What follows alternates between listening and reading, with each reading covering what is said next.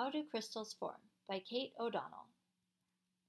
Crystals are solids. They are special because their molecules, atoms, or ions fit together in a repeating pattern. The repeating pattern creates three-dimensional shapes, such as cubes and rectangular prisms. Crystals form in three ways: crystallization from a liquid, crystallization from a vapor, and when water evaporates from a solution. During crystallization, either a liquid or a gas becomes a solid. All minerals are crystals because all minerals have molecules or atoms that form a repeating pattern. Within the rock cycle, minerals form when magma cools to become an igneous rock. Igneous rock, like all rock, is made up of minerals. Minerals form from cooling magma in three steps. First, during nucleation, a few molecules or atoms approach each other and form a microscopic shape to start the pattern that will grow the crystal.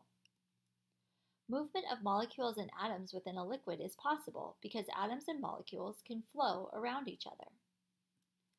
During the second step, the crystal grows as molecules or atoms are added to the pattern. This process is both slow and fast at the same time. To grow just 1/10 of an inch per day, a crystal has to add hundreds of layers of molecules and atoms every second. The third step, termination, happens when the growth of the crystal stops. Crystals will grow until they run out of space or molecules. The largest crystal ever found was 59 feet long and 11 feet wide in Madagascar. It was a beryl, similar to the beryl shown here.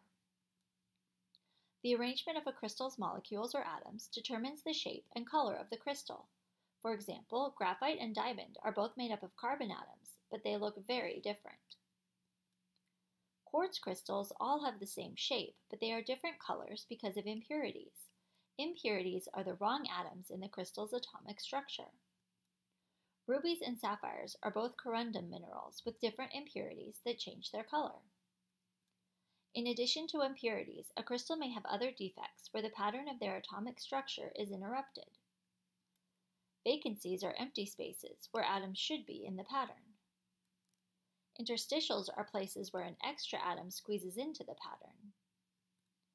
Dislocations are places where atoms are pushed out of place within the pattern. Igneous rock forms when magma melts. It is full of crystals, but these crystals don't look like cubes or rectangular prisms because they didn't have space to grow. You may even need a microscope to see the crystals in an igneous rock. Crystals can also crystallize from vapor. For example, high in the atmosphere, water vapor, a gas, will get so cold that it becomes an ice crystal without transitioning to liquid water first. Like other crystals, ice crystals have repeating patterns of molecules. You can see these patterns in individual snowflakes. While ice does form crystals, a block of ice is polycrystalline because it does not have one crystal structure. Instead, many crystals are jammed together at different angles. Rocks are also polycrystalline. Ions form crystals when they are in solution with water and the water evaporates. As the water evaporates, the positive and negative ions come together to form a crystalline structure. For example, halite is made up of sodium and chlorine ions. Another name for halite is table salt. If you look at table salt under a microscope, you will see its cubic crystalline structure.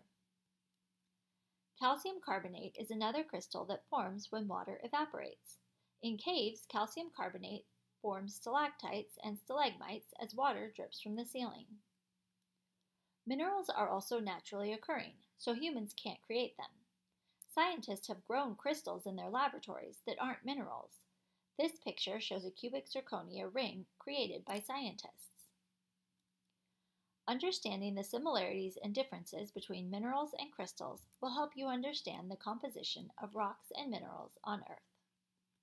The end.